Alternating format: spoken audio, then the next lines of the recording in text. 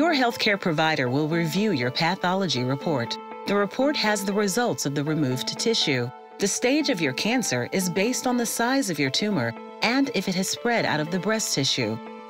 It is described by the following letters: T, tumor size; N, the number of nearby lymph nodes involved; M, if the cancer has metastasized or spread to other organs of the body. The type of treatment that you will need depends on the stage or the location and size of your tumor and how much cancer may have spread to any lymph nodes.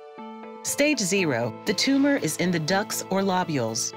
Stage 1, the tumor is less than 2 centimeters and may or may not have spread to the lymph nodes. Stage 2, the tumor is about 5 centimeters and has spread to 3 or more axillary lymph nodes. Stage 3, the tumor is larger than 5 centimeters and has spread to 3 or more axillary lymph nodes. Stage 4, the tumor has spread to other parts of the body, such as the bones, lungs, or brain. Treatment options for breast cancer include surgery, chemotherapy, radiation therapy, hormone therapy, and targeted therapy. Surgery is the most direct way to remove the breast cancer. The two options for breast surgery are breast-conserving surgery or lumpectomy and a mastectomy.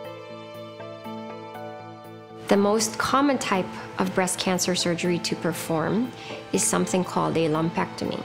The objective is to remove just the cancer and a rim of normal tissue around it and preserve the remaining breast. A lumpectomy is also called breast-conserving therapy. It is our intention to keep your appearance the same or as close to the same as possible as it was before your operation. Lumpectomy is usually coupled with radiation after surgery. Radiation is used to kill unseen cancer cells. If the surgeon cannot fill the tumor before the lumpectomy, you may have a wire or wireless localization. A radiologist will use a mammogram to locate the tumor, and a thin wire will be inserted into your breast just before surgery and passed down to the marker or clip. This will help guide your surgeon exactly to the area that needs to be removed during surgery. Surgeons may choose to use a wireless localization, including magnetic seeds, radio frequency identification tags, radioactive seeds, or a radar localization, which uses radar to locate the tumor. The other option that you may be offered is something called a mastectomy, and that means removal of the entire breast. When a mastectomy is performed today, it frequently can be done with immediate reconstruction.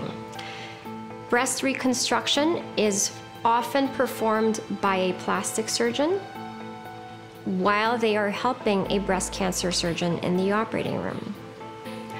Breast reconstruction can be done using either breast implants or your own tissue, and a conversation with the plastic surgeon will help you decide what is the best option for you.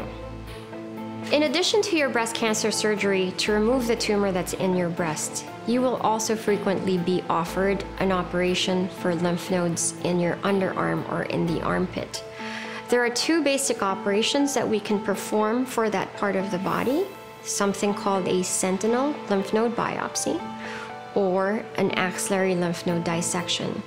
The term sentinel lymph node biopsy refers to the idea that we are first just sampling a few lymph nodes in your underarm to understand whether or not breast cancer has reached this portion of your body.